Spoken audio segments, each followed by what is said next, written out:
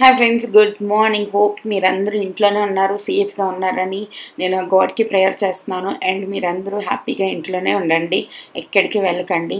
మన లీడర్స్ ఎవరైతే ఏం చెప్పారో అదే వినండి. అండ్ బాగా వేడిగా కూడా ఉందని చెప్పి మేము ఈరోజు కూలర్ బయటికి తీసి దీని ఫిల్టర్స్ అన్నీ క్లీన్ చేసి దీంట్లో కొంచెం వాటర్ వేసాము. ఏదైనా చేస్తే పిల్లలకి ఎక్సైట్మెంట్ ఉంటుంది కదా, వాళ్ళు దీన్ని కొంచెం ఎంజాయ్ చేస్తున్నమాట. పిల్లలు ఈ టైంలో అదృష్టవంతులండి, వాళ్ళకి బయట ఏం జరుగుతుందో ఏం తెలియదు. సో వాళ్ళు ప్రశాంతంగా ఉంటారు. ఎన్ని డేస్ వాళ్ళు అలా ఉంటే అన్ని డేస్ అలా ఉండనిద్దాం. తర్వాత కిచెన్లో నా బెస్ట్ ఫ్రెండ్ అయిపోయింది నా అలెక్సా అనమాట. దీన్ని నేను మా హాల్ నుంచి కిచెన్కి షిఫ్ట్ చేస్తాను. అండ్ సమయానికి మా ప్యూరిఫైయర్ కూడా పనిచేయట్లేదు. బయట వాటర్ దొరకట్లేదు అంటే ఇప్పుడు మా ప్యూరిఫైయర్ కూడా పనిచేయట్లేదు. అతి కష్టం మీద మేము వాటర్ క్యాన్స్ తెచ్చుకున్నాము.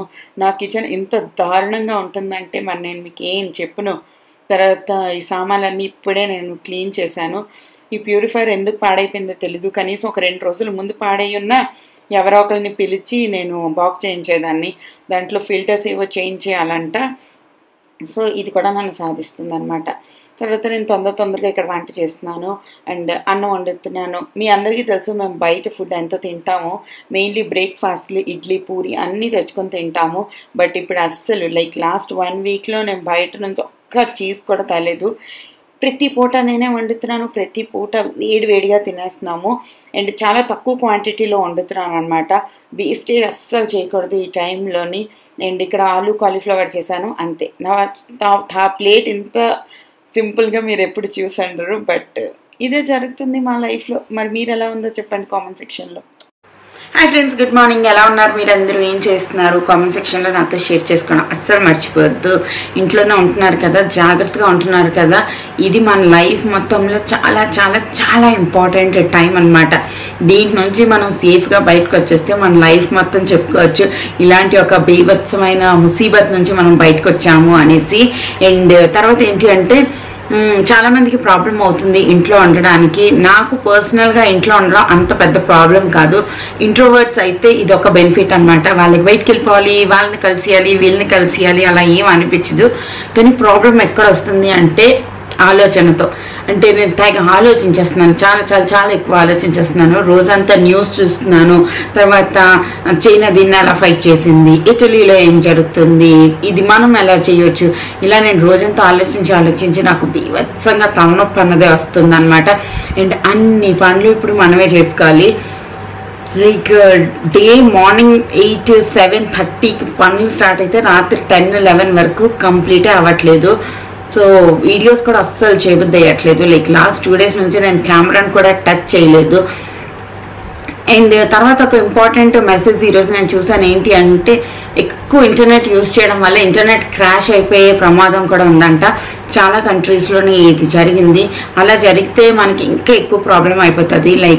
వర్క్ ఫ్రమ్ హోమ్ చేస్తున్న వాళ్ళందరికీ బీభత్సంగా ప్రాబ్లం అయిపోతుంది. సో అన్నెసరీ మెసేజెస్ అన్ని ఫార్వర్డ్ చేయొద్దు.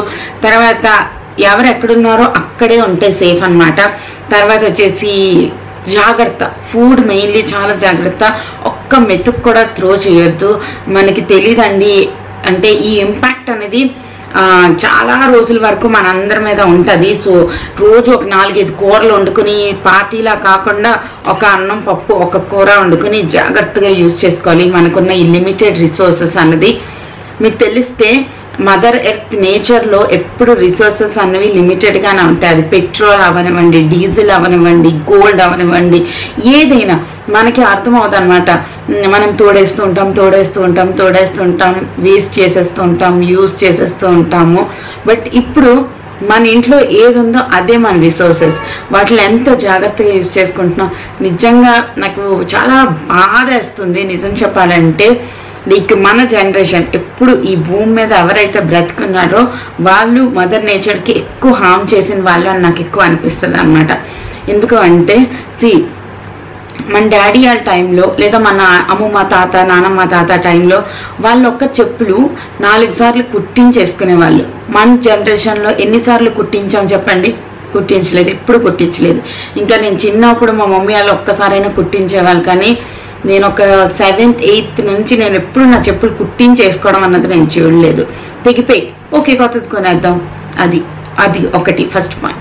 తర్వాత డ్రెస్సులు ఒకళ్ళు అక్క వేసుకున్న డ్రెస్సులు చెల్లి వేసుకున్న డ్రెస్సులు, తర్వాత డాడీలు వేసుకున్న డ్రెస్సులు సైజ్ చేయించుకుని పిల్లలు వేసుకునే వాళ్ళు. ఈ రోజుల్లో పిల్లలు ఇది అంటే రిసోర్సెస్ అన్నట్టుని మనం ఇష్టం వచ్చినట్టు యూస్ చేసి పడేసాము. మన ఆకాశంలోకి ఇంత పొల్యూషన్ని అంతా పంపించి మన ఓజోన్ లేయర్ అంతటికి కన్నాలు చేస్తాము. ఇంత చెత్త ప్లాస్టిక్, ఎంత వేస్టేజ్ ఎంత యూస్ చేసి మన సముద్రంలో ఉన్న జీవులన్నిటికీ మనం సాధించాము. లైక్ అడవులన్నీ కొట్టేసి వైల్డ్ యానిమల్స్ లైఫ్ అన్నీ మనం డిస్టర్బ్ చేసాము. So pay back time. మనం అందరం ఇప్పుడు ఇంట్లో ఉంటుంటే మీరు గమనించుంటారు, ఒక్కసారి బాల్కనీకి వెళ్ళి నేను చూస్తే లిటరల్లీ రోజు నాకు స్టార్స్ కనిపిస్తున్నాయి, బోల్డ్ అని నక్షత్రాలు కనిపిస్తున్నాయి. మీరు రాత్రి చూస్తే మొన్నటి వరకు ఒకే ఒక స్టార్ కనిపించేది, మీకు తెలుసా, మూన్ పక్కన ఒక్క స్టార్, ఒకే ఒకటి బ్రైట్గా ఒక స్టార్ కనిపించేది, ఇంకేవి కనిపించేవి కావు. ఇప్పుడు బోల్డ్ అనే స్టార్లు కనబడుతున్నాయి.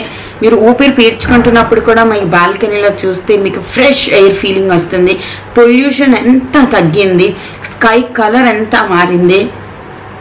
మనం జాగ్రత్తగా ఉండుంటే మనం ఈ పరిస్థితి చూడడానికి రాకపోవచ్చు.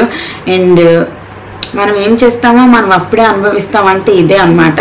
మనం పాడు చేసాం, మనమే అనుభవిస్తున్నాం. అండ్ ఈ వైరస్లు అన్నీ వస్తాయి వైల్డ్ యానిమల్స్ నుంచి. మెయిన్లీ మీరు తీసుకుంటే ఈ కరోనా వైరస్ అన్నది, అంటే నాకు తెలిసింది నేను చెప్తున్నాను, నేను చేసిన రీసెర్చ్ ప్రకారం బ్యాట్స్ నుంచి వస్తుంది. అవి ఎక్కడుంటాయి రియల్గా చెప్తే, అవి అడవుల లోపల, గృహాల లోపల మీద ఉంటాయి. మీరు బుర్రా కేవ్స్ ఎప్పుడైనా చూసుంటే ఆ మధ్యలోకి వెళ్ళిన తర్వాత ఆ మీద గబ్బిలాలు ఉంటాయి. వాటిని కూడా మనం వదలట్లేదు. వాటి వల్లే ఈ వైరస్లు వస్తాయి. అవి చాలా లోపల, అడవుల లోపల ఉంటాయి. మనం వాటి లైఫ్ అంతా డిస్టర్బ్ చేస్తున్నాము. సో ఇప్పుడు మనం అనుభవిస్తున్నాము. ఒకవైపు భయం వేస్తుంది, ఒకవైపు బాధ వేస్తుంది, ఒకవైపు వీ డిజర్వ్ ఇట్ అనిపిస్తుంది అనమాట.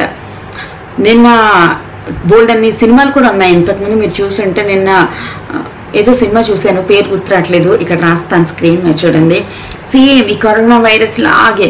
అసలు ఆ వైరస్ ఎలా వస్తుంది ఏంటి అన్నది నెట్ఫ్లిక్స్లో, అమెజాన్ ప్రైమ్లో ఉంది. పేరు రాస్తాను, మీరు కావాలి అనుకుంటే వెళ్ళి చూడండి. ఇంకా చాలా సినిమాలు కూడా ఉన్నాయి. అవి చూసిన తర్వాత అనిపించింది, oh it's just a beginning for N ending అలా అనిపించింది అనమాట. ఏం చెప్పినా నాకు వీడియోస్ తీయబుద్ధి అయ్యట్లేదు, ఏం చేయబుద్ధి అయ్యట్లేదు. ఫ్యామిలీతోనే ఉండాలనిపిస్తుంది, వాళ్ళతోనే ప్యార్గా ఉండాలి, ఉన్న వాటిలో తినాలి, జాగ్రత్తగా ఉండాలి అనిపిస్తుంది. అంతే, ఇంకేం చేయబుద్ధి అయ్యట్లేదు.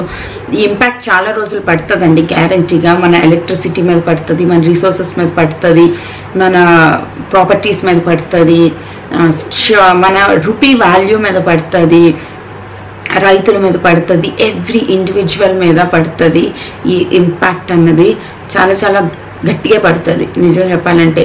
మొన్న మోదీ గారిది మీరు ఎవరైతే అది చూసుంటే తను చెప్పారు, ఈ 21 days మనం ప్రాపర్గా లాక్డౌన్ చేయకపోతే 21 years వెనక్కి వెళ్ళిపోతామని. సో నాకు ఇంకో విషయంలో కూడా చాలా భయం వేస్తుంది. అదేంటి అంటే టెస్టులు మనం చాలా తక్కువ మందికి చేస్తున్నాం కాబట్టి తక్కువ పాజిటివ్స్ వస్తున్నాయి. WHO చెప్పిన దాని ప్రకారం రోజు చాలా ఎక్కువ మంది టెస్టులు చేయాలంట. లైక్ చైనా మరి కొరియా ఇవన్నీ రోజుకి 20,000 మందికి వరకు టెస్టులు చేశాయంట. ఎందుకంటే మీరు టెస్ట్ చేయనంత వరకు మనకి తెలీదు. చాలామందికి ఇది వచ్చిన తర్వాత కూడా మనకి సిమ్టమ్స్ అన్నవి కనిపించకుండా కూడా ఉంటాయి. 14 days వరకు కనిపించవు. సో కనిపించే టైంకి వాళ్ళు చాలామందికి అంటించేసే ఉంటారు. భయం వేస్తుంది లిటరల్లీ. భయం నాకు పర్సనల్గా ఏమైపోతుంది అని కాదు, మన దునియాకి ఏమవుతుంది, మన పిల్లలకి ఏమవుతుంది.